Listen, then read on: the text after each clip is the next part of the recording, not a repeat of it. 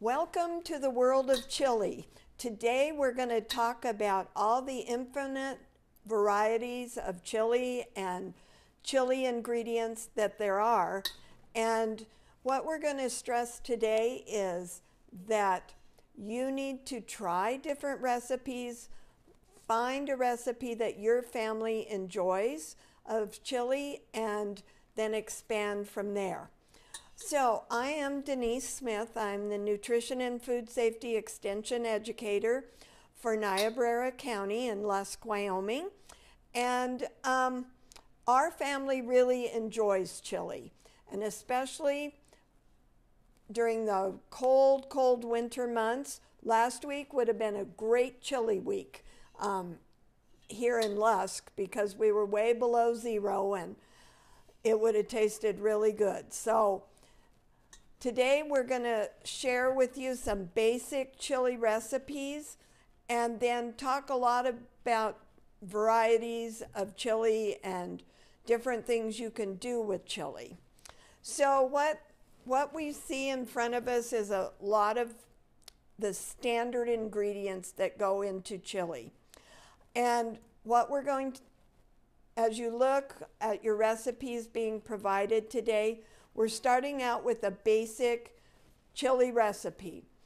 And what it has in it are hamburger and onions. And then you could, if you wanted to, put some chopped green pepper in there. And then we're starting with the beans. Our family likes kidney beans, and so that's usually what I put in the chili. But you could use black beans, chili beans, pinto beans, any kind of beans that your family likes. Or you could do a mix and match, several different kinds of beans in one pot of chili. The next is tomatoes. And for this basic recipe, it calls for tomato sauce. This is a thinner, kind of more watery chili. I like thicker chili, so usually I kind of mix and match tomato sauce and maybe some crushed tomatoes or diced tomatoes. And if you like the flavor of like chili in your tomatoes, some hot chilies, you could get Rotel tomatoes or a store brand tomatoes that comes with chilies already into the tomatoes. If you like it even thicker, add a little tomato paste. This chili is cooked just in a kettle on the stove, so it needs to simmer for a while. I like to have my chili simmer all day as it adds a lot more flavor as it simmers and the flavors can meld. This recipe only has chili powder and some salt in it, but you can mix and match the spices and herbs that you like in chili. You can add, I always put pepper in mine. You can add garlic powder, maybe some cumin. Most of the time I always add a couple tablespoons of sugar. It kind of balances out the acid in the tomatoes and makes it a little more mellow. But this one can simmer on the stove and all day. You may need to add more liquid as it simmers, as it evaporates. But again, I think chili tastes better the longer it simmers. The other thing you can do with chili is in the morning is put it in your crock pot, turn it on high for say an hour before you head off to class or to work. Before you leave the house, turn it down to low and let it just simmer all day long. The trick to this is you cannot just put your raw meat into this. You need to either brown your hamburger or brown whatever meat you're going to be using to put into your crock pot. When you're adding your beans, if you're using canned beans, always rinse your beans off, put them in a colander, drain the kind of soupy liquid off of them, and then rinse them off. The rinsing removes the extra sodium off the beans and makes them also a little less gassy. So always rinse your beans really well. Having a crock pot is an excellent way to cook chili. When you get home in the evening at 5 o'clock, your supper is ready to go. You don't have to stop and do that. All your prep would be in the morning, adding your cooked meat, your chopped up vegetables, your tomatoes, whatever, and your beans. Another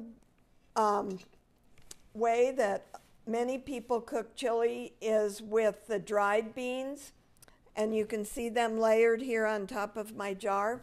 This is a gift mixture that we made at Christmas on one of your videos from Gifts in a Jar, and it contains the dry beans and all the spices and herbs already in one jar.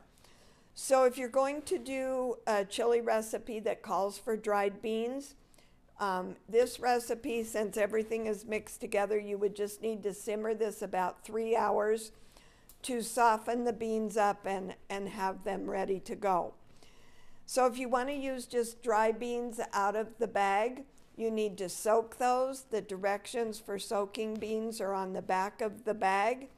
And then again, you need to drain that soaking water off, rinse them off really good, and go ahead and cook with them just as you would your canned beans. This is a longer process, so I'm kind of always the last minute person, so I don't ever take time usually to soak beans and get them ready, but they are more cost effective if you want to go that route. Another recipe that my family really enjoys is called hamburger corn pone pie, which is basically your chili mixture on the bottom, and you can just make your favorite chili mixture with hamburger, tomatoes, kidney beans, whatever. Put it in the bottom of a 8 by 8 inch baking dish. Then make a recipe of chili or cornbread, spread that on top of your chili mixture, and bake it in the oven at 425 for about 20 minutes. So that's kind of a fun recipe. You can either start from scratch with your chili and make it especially for this recipe, or if you have a huge pot of chili and you've eaten 2 or 3 meals of just bowls of chili and you're ready to use it in a little different way, take some of that chili, fill up your 8 by 8 baking dish half full, and top it with your cornbread mixture. So some of the other varieties, if you have a pot of chili that, like we said, you're tired of just eating a plain old bowl of chili, some varieties is maybe make a chili taco. We do that a lot at our house. Take a flour tortilla, put some chili on it, then top it with your normal taco toppings, sour cream, salsa, some chopped onions. Roll it up and eat it kind of like I guess you would call it an enchilada shape, because we roll them up, but we call them chili tacos. That uses up some chili. You could also make chili dogs for lunch. You could make chili nachos, chili fries, top a baked potato with chili, make some pigs in a blanket with hot dogs rolled in biscuits, and then bake those and then top those with chili. So there's lots of different things that you can start with a basic recipe and expand it so you don't have to keep eating this pot of chili for a week. The other things, if you are just eating your bowl of chili in a bowl, vary your toppings that you put on it. Maybe tonight we have salsa and sour cream. You could do shredded cheese, some chopped green onions, some chopped onions, some guacamole, some Fritos. So it doesn't have to be the same exact meal over and over and over again. The other thing that I have never done is chili does well in an Instapot. And right now there are a ton of recipes on the like Pinterest or the internet on chili recipes for the Instapot. So if you have an Instapot, this may be a great time to do some experimenting with different proteins, with different beans, with different flavors. And the nice thing about chili is it freezes well. So make a big batch, put it into some smaller containers. We often freeze single-sized portions of big meals like this, and then when it's time for a lunch, you just take one out of the freezer, stick it in your lunchbox, and heat it up at lunchtime. So chili is fantastic frozen, so make a big crock pot of it, eat a meal or two out of it, freeze the rest of it, and on days when you don't have time to cook, you're ready to go. So this morning, as we were looking on the internet just to see what was available, we found just a few recipes that are variations of chili.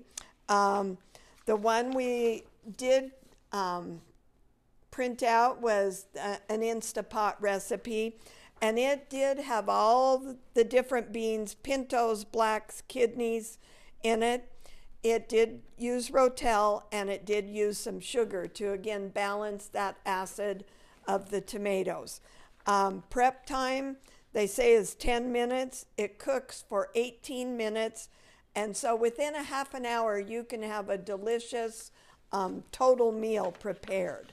And we're going to do some Instapot cooking in a future video, but I like my Instapot. We make chicken noodle soup in it all the time, and it's like it sat and simmered all day on the stove, and it's cooked for half an hour or less.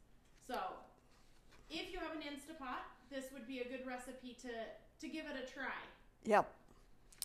Some of the other interesting recipes where we found was a Cincinnati chili that you actually serve your chili over pasta. So we thought that was really different, and the sauce had chocolate in it. So if you're a chocolate nut like I am, I think this would be an amazing thing to try. I've never had chili over pasta. And the Cincinnati chili also has no beans. And no beans in it. So again, a little different variety. Then we found hillbilly chili, and this actually has spaghetti cooked into your chili recipe. So it's a little bit different. They serve it with corn chips, sour cream. So if you need to stretch your pot of chili, if somebody shows up unexpectedly for supper and you're having chili, maybe add some pasta to it, which would stretch it out. We did talk about the chili cheese pigs in a blanket. That was kind of a popular one on the internet. Then we got into some recipes that don't have beef in it. So chili is a recipe that you could use ground beef, you could use cubed beef, you could use wild game, you could use ground turkey, you could use ground lamb. So your meat possibilities are endless.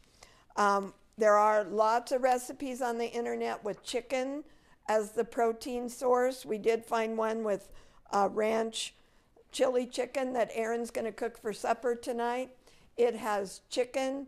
This one, again, is done in the Instapot. Has some cream cheese and corn. So a little different take on traditional chili. There's Southwest chicken chili. There's green chili. There's white bean chicken chili. This one is chili mac instead of the spaghetti. This one has elbow macaroni in it. So again, and there was a cheese or a chili mac recipe that, I mean, basically you were serving it with already made macaroni and cheese. So again, utilizing maybe the chili that you made a few days ago and your kids' macaroni and cheese, and you now have chili mac. And instead, oftentimes we think of kind of the hamburger, tomato, Italian version of that with macaroni. So this could be the more Mexican spicy with those kind of spices in it recipe. So we have barely touched on the world of chili today.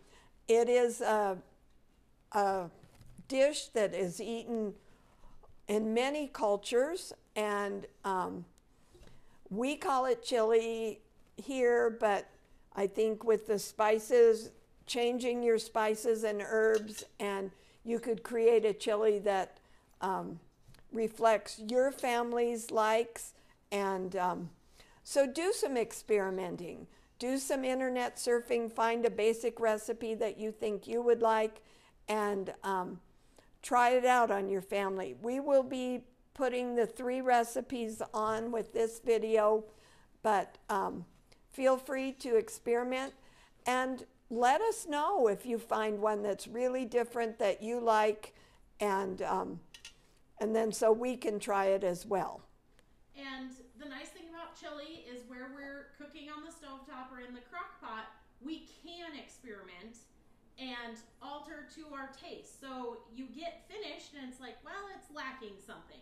So add some different spices or add some different toppings, and you can't really screw it up. You can't. And food safety wise, as long as you keep it hot and you use up your leftovers within a few days or freeze those leftovers, food safety wise, just remember to keep hot foods hot, cold foods cold. So once you are done with it for the evening or whenever, get those leftovers into the refrigerator and get them cooled down before you want to use them for another meal. So with that, happy chili cooking, and enjoy those recipes over the next 2 or 3 months while it's still cold.